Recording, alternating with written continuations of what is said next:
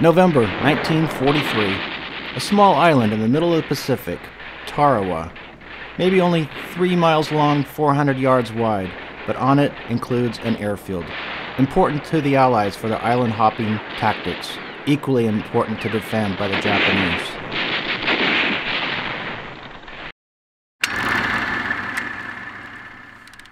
And so that sets the stage for this diorama. It will be on Tarawa. We're going to be using our M3 Stuart tank, and here we go in terms of laying out the diorama base. Working with insulation foam. These are leftover pieces from prior projects, just trying to figure out some elevations. Kind of getting a feel for it here. I don't plan anything out, you know that by now. Just kind of do it by feel. Place a few pieces here and there. Let's see what happens. Here's the figure that we worked on in the last episode. Something like this. I think this is going to look okay. And then what I want to do is kind of define the edges of this. And we'll use some rulers and straight edges here. And what I really want to do is try to make this as compact as possible. Make it just as focused as possible. Once I have an idea of what I want to do, the size of the base, I'll just go ahead and cut some of this insulation foam using my handy dandy hot wire cutter. If you're interested in this, there is a link in the description below. I found this to be quite the important little tool. I do want a trench or some sort of a bunker scene here, so I want to change the elevation a little bit to go downward. I'm going to cut out a little section here, and then I was going to slice this in half again using the hot wire cutter just to give myself a little bit of a base in here, but allow myself a little bit of, like I said, elevation for the trench. And oh yeah, this other tool that I've had for a long time, but you'll see in a second, I just bought new bullets for this, the hot glue gun, which makes a lot of this so much quicker. So we'll slide one of those sections of the cut piece down in there, and now I have a little bit of elevation for the trench that goes down. And now we'll add a little bit of these as spare parts. I'm not really worried about exactly what these look like right now, just kind of adding some different features to the scene. Another test fit. Let's see how we're looking here, and it's looking good. Okay, I did take a trip to the craft store, and in the craft store we've got feathers. We have feathers of different sizes and shapes. We'll do that in just a second. I have Sculpey, which I think is going to replace my plaster here. We'll see what happens, but I need it for this next thing, which is, this is armature wire for like florists, what they use, and here are my bullets for the hot glue gun. So I have enough now for a few projects. Okay, back to the armature wire. Well, I'm going to be making some palm trees here. We'll get to that in just a second, but I'll also be using the Sculpey, and that has no rigidity at all. It's very, very fragile, so I need to add some sort of a structure on the internal side of it. So we'll twist some of these wires together, give it a little bit of a armature, a little bit of structure. Yep, we got a couple of these here. Actually, we're going to make quite a few of these. And now we're going to work with Sculpey. And honestly, this is the first time I've used Sculpey. It's much softer than I thought it might be, but it ends up being a very nice tool. So this is going to be part of my arsenal coming up. Roll these out basically to this diameter, the circumference of the palm trees that I want to build. And then once I have those, I'll just smash them out a little bit. Just kind of, you'll see here in just a second. Add my armature in the center, cut off the excess, and then we're just going to roll those up and kind of pinch them and crimp them together, putting the armature in the center of the Sculpey to give it some form, some shape, so it doesn't want to just crumble on me. Once I have that crimped up, then just a few rolls across the table here, just put everything back into a roundish shape. And then these type of palm trees, I think they're coconut palms. They have basically a circular bark structure, so I just allow the weight of the knife, I'm not really pressing down, just kind of roll across it. And just add some little circles across the bark to create some bark texture. A little bit of sanding once it firms up just a little bit, just to add a little more texture and take off any of those little high points.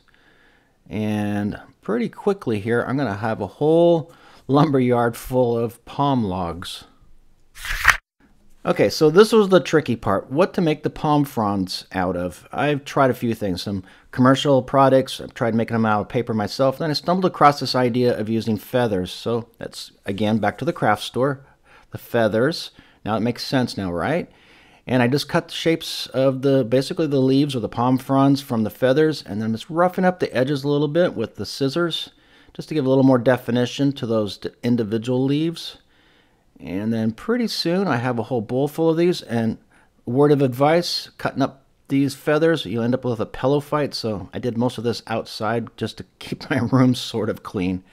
Speaking of clean, I tried to do this all nice and neat, laying out all my feathers, trying to spray paint them in a nice orderly manner. But you know, feathers do what feathers do, and they tend to want to fly away. And it didn't take long before I just started individually holding my feathers, turning my fingers green, and adding the base color. Once I had the base colors on, then I just add a little bit of a lighter tone, especially to the edges, a little olive green, and to the centers, a little bit of a tan brown, just to give it a little bit more of a realistic appearance. And then after a little while, well, I have a bunch of palm fronds here just ready to go and create palm trees with.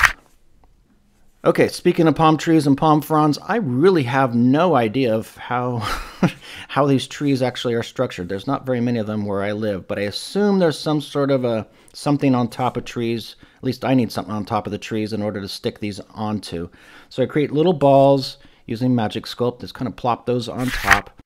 And as I'm waiting for those to dry, let's go ahead and paint some of these palm trunks in just a dark gray as a base, and then a couple of colors using a light gray or medium gray and a light brown color. Just stipple those on with a ratty brush.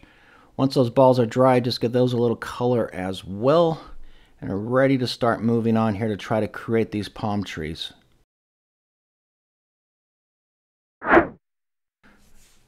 Well, once again, I have no palm trees as a reference, and I really don't know the names of all the different elements of palms. But they all seem to have this type of a fiber or sort of a stringy, I'll call it a beard, for lack of a better, that kind of is underneath the palm fronds themselves and often on the base as well. So that's what I'm going to do here. I'm using some of the seagrass, a little bit of super glue, and I'm going to try my best not to glue my fingers onto this and get too much of this grass stuck onto my fingers for the rest of the day.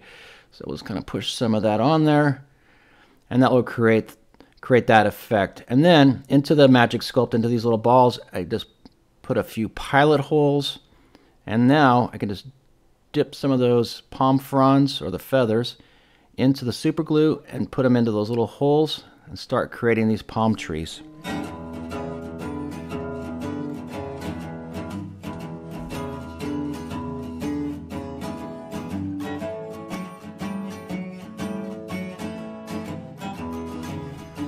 And it really doesn't take too long at all before I have what's a pretty decent representation of palm trees. At least I think so.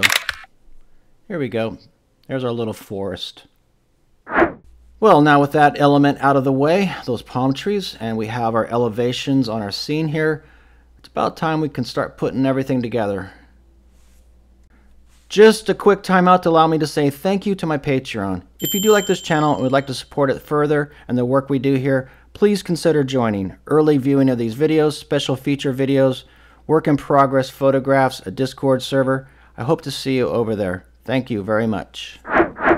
Well, now we're back to our Sculpey. Again, this is the first time I've used this, but I do like this. I think this is going to take the place of the plaster that I've been using up until now.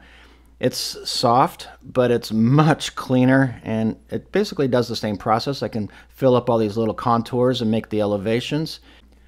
This is the air dry variety, which takes, I don't know, maybe 4 to 5 hours before you get a good solid surface. But I sure don't want the baking type, because I think putting insulation in an oven would not be a good idea.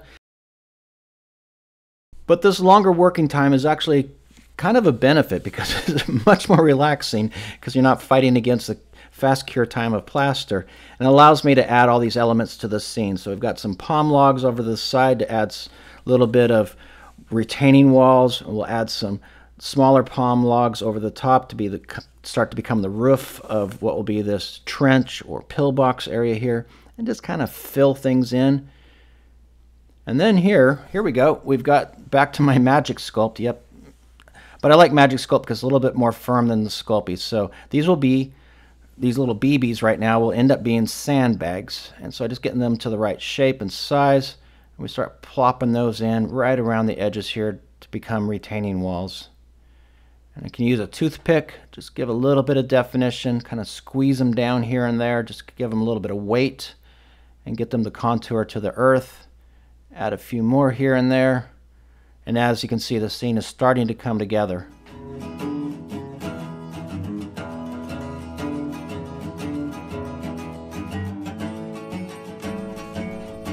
Speaking of the scene coming together, well, let's make sure that this Stuart tank is going to look in place. So we'll just kind of press that, a little bit of clean wrap or plastic wrap over the top of the Sculpey. It's still soft. Press that down in there just to make sure everything is feeling like it's part of the scene instead of floating on top of the scene.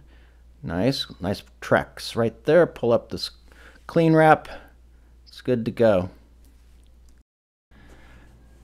And speaking of good to go, we're at the end of episode 1 of building our diorama base. All these elements take quite a while to dry, so this isn't moving quite as quickly as perhaps I hoped, but in the next episode we'll continue on building this base and get everything finished up, adding some texture to the top.